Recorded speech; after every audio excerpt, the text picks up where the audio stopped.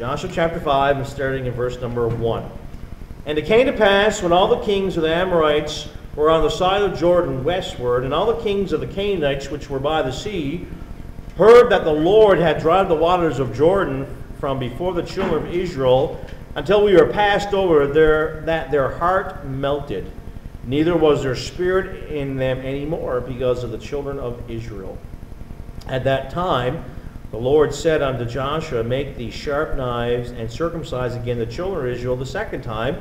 And Joshua made him sharp knives, and circumcised the children of Israel at the hill of foreskins. And this is the cause why Joshua did circumcise all the people that came out of Egypt, that were males, even all the men of war, died in the wilderness by the way after they came out of Egypt. And all the people that came out were circumcised, but all the people that were born in the wilderness by the way as they came forth out of Egypt, them they had not circumcised. The children of Israel walked 40 years in the wilderness, till all the people that were men of war, which came out of Egypt, were consumed, because they obeyed not the voice of the Lord, unto whom the Lord sware that he would not show them the land which the Lord sware unto their fathers, that he would give us, a land that floweth with milk and honey. And their children whom he raised up in their stead, them Joshua circumcised, for they were uncircumcised, because they had not circumcised them by the way. And it came to pass, when they had done the circumcising all the people, that they abode in their place in the camp till they were whole. And the Lord said unto Joshua, This day have I rolled away the reproach of Egypt from off you. Wherefore the name of the place is called Gilgal unto this day. And the children of Israel encamped in Gilgal, and kept the Passover on the 14th day of the month, at eve in the plains of Jericho.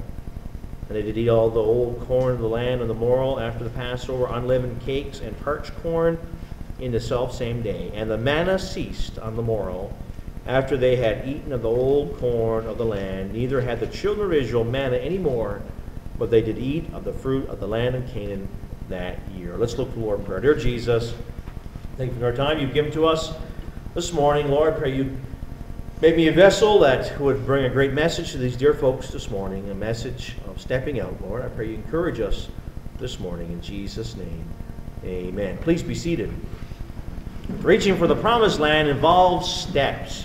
This passage finds the children of Israel having crossed the Jordan River to Canaan. Pretty amazing. They had left Egypt for 40 years ago plus. Now they were there. And they had seen the Lord do some pretty amazing things.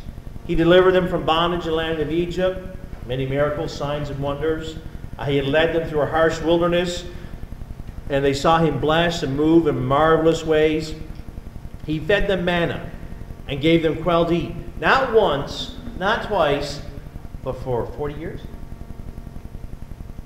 I just thought about that. I was reading it. I've read that passage this week. 40 years they had manna. Go get the manna. Okay, go get the manna. Okay, for years. The Lord had protected them from enemies. I don't know about you, but my clothes wear out a lot faster than 40 years. Theirs did. The Lord miraculously maintained it. He gave them the law to instruct them in the ways of the Lord. He did all kinds of things. The Lord was the people, Israel was the people of the Lord, the people of the law, and now they're becoming the people of the land. You're going to enter their land, a great promise God had made to Abraham, Isaac, and Jacob. Now they're going to realize it. It was going to be theirs. The days of wandering are over. Aren't you glad when you're wandering for a while, when it's over? I know sometimes I've gotten lost. Imagine that, man admitted he gets lost, all right? I got lost driving places, and I'm like, oh, I'm no longer lost. I'm no longer wandering. I remember driving with my aunt and my cousin, and we got lost in Vermont, driving all around. And when we finally found the right road, it was like, oh, we're on the right track again. No longer are they wandering. Now they're on the right path. They're in the land that they're supposed to own and God intended for them to have. And there's some preparations they needed to make before they really started taking the land. They were stepping in. Now there's some steps that God wanted them to make to get everything ready for them to occupy and possess that land. And just as God challenged Israel to prepare to move deeper into the promised land, there's some steps that he would have us to make as well. If we're going to go deeper with our Lord, if we're going to have that victorious Christian life, if we're going to reach that promised land, if we really want the Lord, if we really want what the Lord has for us, we have to make some preparations. There's some steps that we need to make. And first of all, we must make a step of consecration. A step of consecration. The first commandment the Lord gave to Israel when they moved into the land of promise was circumcise, to circumcise the men. And this had been handed down at Abraham, and ever since, it was a physical sign used to identify all the male descendants of Abraham. All the men that were born in Egypt have been circumcised according to the Abrahamic covenant, but those who had wandered around 40 years in the wilderness had not been. And God said that needs to be done. And before this generation of men could claim Canaan, enjoy the covenant promises of God, and expect God to fight their battles, they must take this step. They must renew the covenant. This was important with the Lord. If they wanted to see the blessings on them and guarantee the victory, they had to do this. Just as Israel was required to remove from their bodies a piece of flesh as a sign they were a part of the covenant, we must remove some things from our lives. We're not talking about flesh, but remove things from our lives to show that we are totally surrendered to the Lord, that we're His. The Bible is clear in many portions that we have to engage, if you want to use the word spiritual surgery, to remove things from our lives that ought not to be there. As believers, let me read you a passage in Colossians chapter 3, verse 1. If ye be then risen with Christ, seek those things which are above, where Christ sitteth on the right hand of God. Set your affections on things above, not on things of earth. For ye are dead, and your life is hid with Christ in God. When Christ, who is all our life, shall appear, then ye shall also appear with him in glory. Mortify therefore your members, which are upon the earth, fornication, uncleanness, inordinate affection, evil concupiscence, and covetousness, which is idolatry, for which things' sake the wrath of God cometh on the children of disobedience, in the which ye also walked sometimes when ye lived in them, but now ye also must put off all these things: anger, wrath, malice, blasphemy, filthy communication out of your mouth. Hey, that's quite a list. And that's not the only list you'll find in the Bible that we need to cast off. If it does not, this is a good statement, I read this week. If it does not glorify God, does not edify the church, or help you grow in the Lord, get rid of it. The premier thing is, does it edify God? Does it edify God what you're doing? To the Jew, the circumcision was a reminder that they were a marked people. They were never to forget that they were servants of the living God, and they were under the obligation to obey Him in all things. Circumcision was to be an outward reminder of an inward work. Deuteronomy 10:16 says, circumcise therefore the foreskin of your heart, and be no more stiff-necked. Hey, we need to take care of things in our hearts. When Colossians 2:11 says, we have been circumcised in the heart, in whom also you are circumcised with the circumcision made without hands, in putting off the body of sins of flesh by the circumcision of Christ.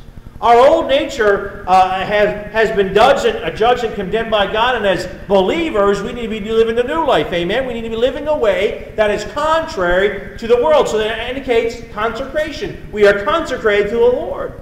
But put ye on the Lord Jesus Christ, and make no provision for the flesh to fulfill the lust thereof.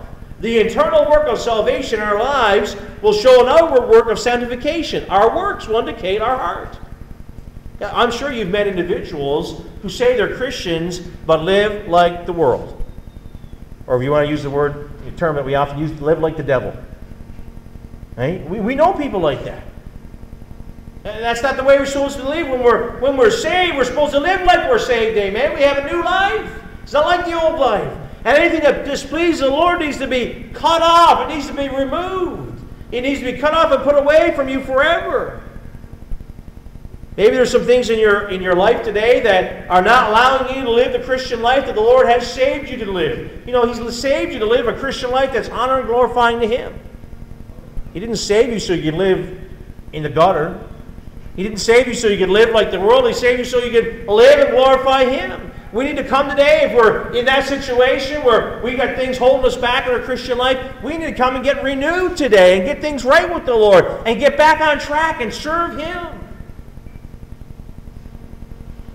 You know, I'm sure there's times in your life when things have come up and you made promises to God that you will do this if He'll bring you through. I don't want any hands raised, but I'm sure it happens. Hey, you better fulfill those promises. You promise to do it. Just because you're in a good spot and eat now doesn't mean you don't have an obligation to do it. You promised. You need to do it. Don't you think it's time that you live like who you claim to be? You say, oh, Pastor, I am. Well, that's good. Praise the Lord. But sometimes we falter. Sometimes we get things mixed up. Hey, let's show off the new creature. Let's show off how the Lord has saved us. Let's show the world what it's all about. Remove any smears or smacks of worldliness in our lives. Get rid of it. And show that genuine devotion to the Lord Jesus Christ. We need to be sure that our lives are as clean as they can, so we be candidates of His power and His glory in the sense of bringing honor and glory to Him. But we need to be consecrated. We need to do that. We see that in verses 1 to 7. I just read those verses. I won't read them again, but that's what we see. And then we see in verse number 8, we must take the step of confirmation. And it came to pass when they had done the circumcising of all the people, and they abode in their places in the camp till they were whole.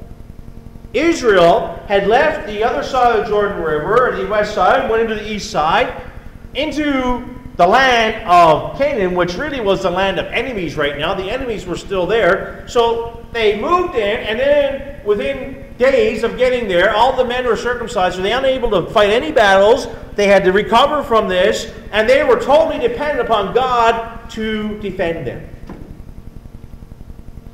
It was a step of confirmation. At consecration, now we're confirming this is the Lord's hand doing this. It's of the Lord. Their obedience to the Lord's command for them was a supreme act of faith. Don't think for a moment that those enemies didn't wish to destroy them. They had to be willing to trust the Lord to protect them until they are healed. And while they waited, they were vulnerable to attack. Their faith was the secret to the success and their safety. These men had learned through valuable lessons in life that if they were going to win victory, if they were going to have a physical battle and win physically, the Lord had to be on their side or they would lose. They could come up with all kinds of battlefield tactics. They could come up with the best weaponry. But if God was not on their side, they would not see victory. And they said, we are going to trust God. Even in the land of the enemies, God is capable of protecting us. Hey, this is a time of testing to confirm their faith. God says, do it. They're like, yes, sir, we'll do it, and we'll trust you to take care of us. As we move through life, we often face this time of testing, don't we? As we move through life, we face time of testing. When times of testing come, there's a lot of things we can rely on. There's nothing bad about relying upon family to help out, or friends, the church, whatever. There's all kinds of things. But they will never really get lasting victory in our lives until we come to a place where we rely upon our Lord Jesus Christ. And there's nothing wrong when you're having a bad day to tell a friend, but make sure you tell the Lord first. You know, bring it to Him. He cares. He loves you.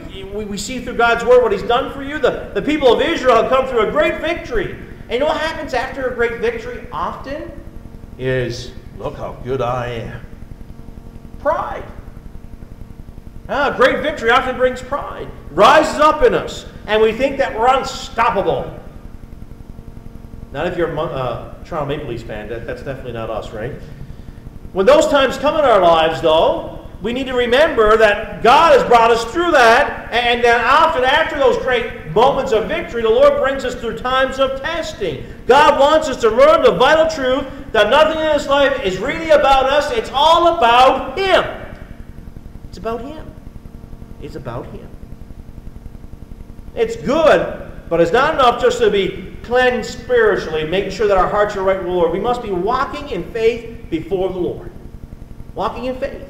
We remember that our God can and will take care of His children. The people of Israel didn't realize it, but God had used a miracle at Jordan to strike fear in the hearts of the enemy. The enemy found out what happened at Jordan, and they all took off home because they were scared. I try to imagine in my mind's eye what that must have looked like to see the waters push back and see all Israel. Not I'm talking about the Red Sea, I'm talking about the Jordan River. And as they all walked across that Jordan River, I don't know if the enemies were close enough to see the waters push back, but they did find out that Israel was there and that they didn't swim. They walked across on dry ground. If I was a man in the military fighting against these guys, I think I would resign my commission and run for the hills. Because there's no way that I could fight against a God who can push the waters back. I'm incapable of facing that. And God is more than able to sustain us. You know what we have? We read God's Word, and we say, well, that was good for Israel. Well, you know what? The God of Israel still lives today. He's your God.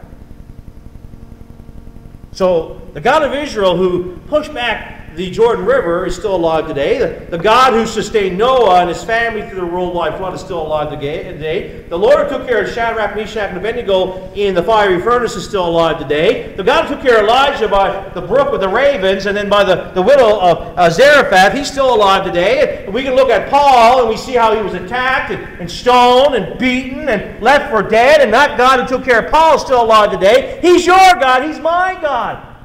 He's still alive. He still cares. He's still watching out for us. His power has not withered. I believe so much today in Christianity we get fooled by the world's philosophy and its teachings that we think our God, he might be God, but he's not powerful enough. He is. He's all powerful. He has not changed. If he wanted to, he could roll back the oceans and we could walk across if he wanted to. He's all powerful. Behold, I am the Lord, the God of all flesh. Is there anything too hard for me? The answer is no. Nothing is too hard for him. Can you honestly say that you're completely relying on the Lord in every trial you face? And the reality is, most of us would have to say no, we're not. But we need to be. We need to be trusting him completely. He can take care of us. Are we walking by faith? I was thinking about that this week. One of my prayers in my life is that I will show my family, my children, and this church that I'm walking by faith. I think God honors walking by faith, amen. And I want to demonstrate that. I want to see God do great things. But so often, walking by faith is not real comfortable, is it? Because we don't know what's going to happen. It's not a real exciting place. Well, it's exciting because you don't know what's going to happen, but we don't like that excitement most days. We just like everything to be the same. When we face those times of confirmation in our lives, when we exercise absolute faith in the power of God to handle those situations, it confirms our faith in his person, his power, and his purposes in our lives. Our God's all powerful. He has not changed. We must take a step of consecration, we must take a step of confirmation, and we must take the step of contemplation. Just think about here in verse number 9. And the Lord said unto Joshua, This day have I rolled away the reproach of Egypt from off of you. Wherefore the name of the place is called Gilgal unto this day. The term reproach of Israel, let's say it's Egypt, not Israel. The reproach of Egypt brings to mind two things. First, it refers to the fact that males who came out of Egypt were not circumcised, hence they had to take care of this before they could go into battle. And the second event during Israel's wandering take place in Exodus chapter 32, when Israel made that golden calf. Remember, Aaron said they threw in the gold and they came out like a golden calf? Man, that's one of the lamest things I've ever heard in my life. I threw in the gold, they came out as a calf. You know, that was a reproach. That wasn't appropriate. It was wrong. And they showed great disbelief and refused as well the entrance into the land of promise in Numbers chapter 14. The reproach of Egypt refers to the sins the people brought with them in their hearts and lives when they left, when they came out of Egypt. On both occasions, the Lord threatened to destroy the nation of Israel and start fresh with Moses. And both times Moses interceded for Israel and reminded the Lord that destroying Israel would give the Egyptians a reason to mock God and that they brought him out for a reason. And well, here we're told that he rolls away that reproach. Gilgal means rolling. In other words, their past is no longer an issue. It had been forever rolled away. This was a new day. It's rolled away. The children of Israel were contemplating the work of God in their lives and removing from them the reproach of the past. Many children of God's children are still living on the reproach of Egypt. You may be living with the shame of things you've done in the past before you came to faith in Christ. Maybe you're ashamed of things you've done and that you failed the Lord since you've been saved. There may be guilt over some things that are still in our life and you haven't got right yet. Or present issues. Some Christians I know today are seem to be living under a constant stab of self-condemnation. Let me remind you today, if you place your faith and trust in Jesus Christ for salvation, your past is no longer an issue. It's gone. It's gone. It is gone. The reproach of the old life has been removed forever. You must get past the guilt of those days before you can walk in victory into Canaan land. Take the time to contemplate that. Think about it. Many Christians have failed. Listen, all Christians have failed the Lord. No one's got it all right.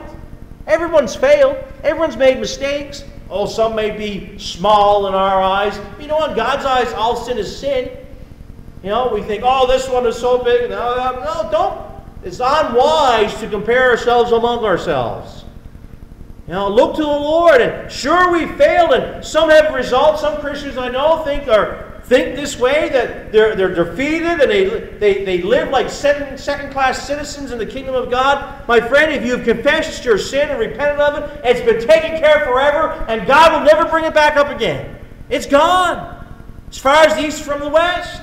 It's rolled away. Hey, remember, have you ever sang that song? I sang it all the time growing up. Rolled away, rolled away, rolled away. Every burden of my heart rolled away. Oh, it's all gone.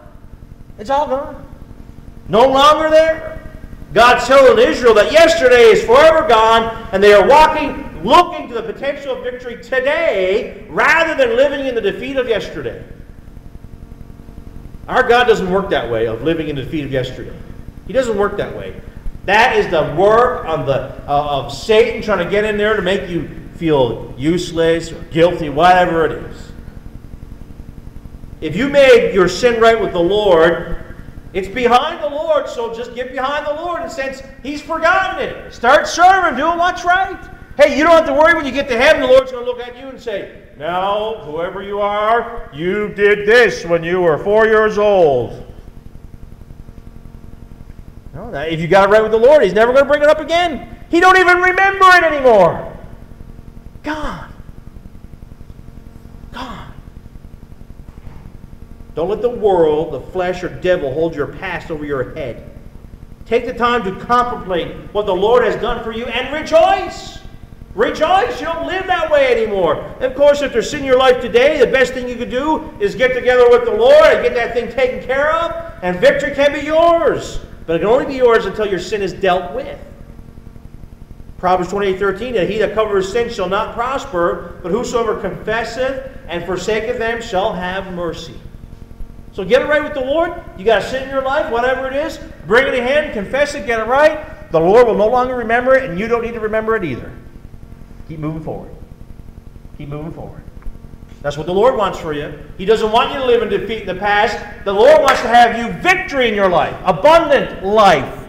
Abundant life has nothing to do with defeat of the yesteryear. He wants you to have abundant life today. We must take that step of celebration. Verses 10, we must take a step of concentration, confirmation, contemplation, and we must take the step of celebration. In verses 10 and 12, these verses we find Israel celebrating the feast of the Passover. They first observed it when they were in Egypt, right? Remember that? And what would take place? But they hadn't done it for like 40 years now. The Passover, when the Lord sent the 10th plague, the death of the firstborn upon Egypt, He told His people to select a lamb and kill it, put its blood on the doorposts and lintels of their house, and to cook and eat that lamb. You find that in Exodus chapter 12. God was going to pass through Egypt that night, and when He did, all the firstborn, the children of the land, would die. And when the Lord passed over Egypt that night, when He saw the Israelites put the blood on their doors, He would pass over those protected homes, and the firstborns within would live. At that time, Israel was commanded to make a Passover a yearly feast. They remember that night when the Lord passed over and spared them from death. They would remember that the Lord had, the blood of the Lamb had saved them. What a picture for us today, the blood of the Lamb. And they were to remember that was a night which the Lord had delivered them from bondage. Isn't that a great picture for us this morning? For us who have accepted Christ, as that Lamb's blood has been sold, we're no longer in bondage to sin anymore. Now we're removed from that. What a great picture for us. The Lord had delivered them. Now they're in the promised land, and they'd taken care of that circumcision, what was required, and now they're celebrating the feast of the Passover. They were to remember the things that God had done for them and bringing them out of Egypt and providing for them along the way. What a lesson for us as people of God this morning. For those who know Christ as Savior, as we pass through this life, we must constantly call to mind great things the Lord has done for us in the past. Because that's what they were doing this night, on this day, this Passover. We need to remember the times when He's called us in love and saved us by grace and forgave our sins and gave us a victory over enemies and gave us hope when there seemed to be a hopeless situation. And you know what? Those situations are innumerable if you would take the time to think of what God has done in your life. They're innumerable. You say, well, Pastor, I have such a hard life. Take some time today and remember what the Lord has done for you. He's done some great and marvelous things. And you know what I find? That when you take time to remember what God has done for you, it strengthens your resolve to face the battles that are before you. Now, I know a pastor that writes down situations in life when he faces trials in the ministry. He writes down how he feels and writes down how the Lord provides. So the next time that same event happens or something similar, he goes back in his journal and says, hey, this is how God did it. This is how God sustained me. Hey, remember what God has done for you. Hey, remember. Take some time to celebrate. Spend some time thanking the Lord. Sadly, some people have nothing to remember because they've never been delivered from sin. They've never been saved. And if that's you today, then you need to know the Lord Jesus Christ today. You need to. You need to know Him. Just as Israel needed to remember the Lord's commitment to them. Let's look at verse 11. And they did eat of the old corn of the land of the morrow after the Passover, unleavened cakes and parched corn in the selfsame day. And the manna ceased on the morrow after they had eaten of the old corn of the land. Neither had the children of Israel manna any more, but they did eat of the fruit of the land of Canaan that year. They remember the Lord's commitment to them. You see, for 40 years they had eaten manna every day. However, when they ate of the fruit of the land of Canaan, the manna stopped. It ceased. Surely Israel was glad that manna was no more. I would think that they ran out of options how to make manna taste better or different, or the menu items were pretty limited with just manna. It sustained them, there's no doubt. While the Passover reminded Israel that God had brought them out of Egypt, the manna was a constant reminder that they had left what they had left behind in Egypt. It was easy for God to bring His people out of Egypt, but it was a lot harder for God to get Egypt out of His people, wasn't it? Hey, remember when they first got out? Oh, we remember the onions or the leeks in Egypt and the cucumbers or whatever else. We remember all those things. They forgot about the slavery, but they remember the food. They needed to forget the things of Egypt and embrace the things of Canaan. When the manna ceased, they were forced to stop looking back and start looking forward. Start looking around to glean what God had placed before them in the promised land. Far too many Christians still possess an appetite for things of the world, just like Israel did for the things of Egypt. God help us develop a hunger or for a thirst of the inheritance that God has for us. And it's not of the world, it's of the Lord, of His things. He saved us so we might learn of Him, to enjoy Him, and of the things that He had to give us. We shouldn't have to look back to the world or to the wilderness to try to find something that satisfies our hunger. The Lord should satisfy that. His Word should be our meat. Rather, we should learn to feed on the things of the Lord and place our faith and trust in Him. If we'll feed on His Word, we'll find places of victory. If we'll look to Him. The world's never going to give us victory, and the appetites of this world is not going to sustain us to fight the battle. We don't need to be scrounging around for scraps. Hey, we can feast on the Word of God. Now, you all know I love to eat. That's something you all know by now. And I can remember times growing up, my mom would prepare a huge table of food. Man, the feast was on. It was delicious. You know, and you left that table, you were full. Probably a little bit of gluttony going on there too, but you know what I'm saying? You left full. Then I can remember like a day later, And Mrs. Mom's ruled that she wouldn't cook nothing else big meal until all the scraps, all the leftovers were taken, all gone. And I can remember a few hostile encounters with my dad as I was trying to get the last piece of chicken or last piece of turkey or whatever it was. It wasn't so much fun when we were scrounging around for scraps. Now, we weren't going hungry, I assure you. But you get the picture. Hey, we don't need to live on the scraps of this old world. We can feast on the Word of God and have that victorious Christian life, reaching that promised land. If we'll follow Him. If we'll follow Him. With every head bowed and every eye closed.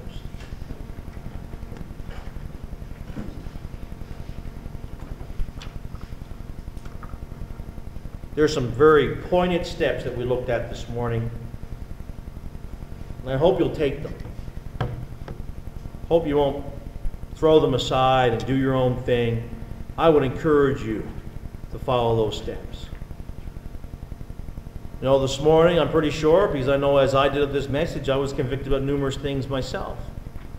Maybe some of us need to come before the Lord and remove things from our lives that don't belong there.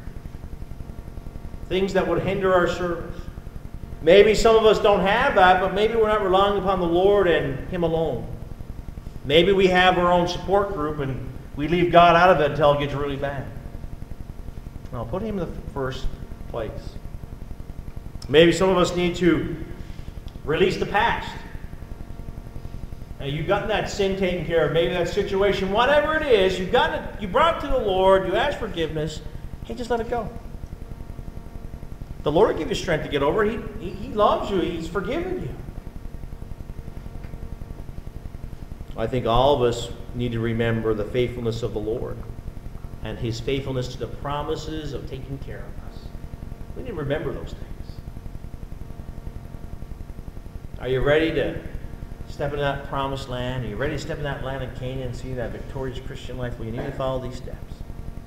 And there's other things you can do as well, but these are great things for us to follow. Dear Jesus, help us this morning. Lord, if we'll be honest with ourselves, that's the toughest person to be honest with, that we have areas of work. Oh, maybe not all these things I listed, but I'm sure there's one or two, maybe one, whatever it is, that we just need to spend some time with you and get those things right. Maybe we're not trusting you as you should. Maybe there is something in our past that keeps nagging us. And Lord, help us to get it taken care of. Give us your strength to overcome it. Lord, just be with us. Lord, we want to step out. I really do believe, Lord, that our church wants to step out by faith and do what's right. Lord, help us to follow what we see here in Joshua chapter 5. Lord, I pray these things in your holy and precious name. Amen. 476, I surrender all.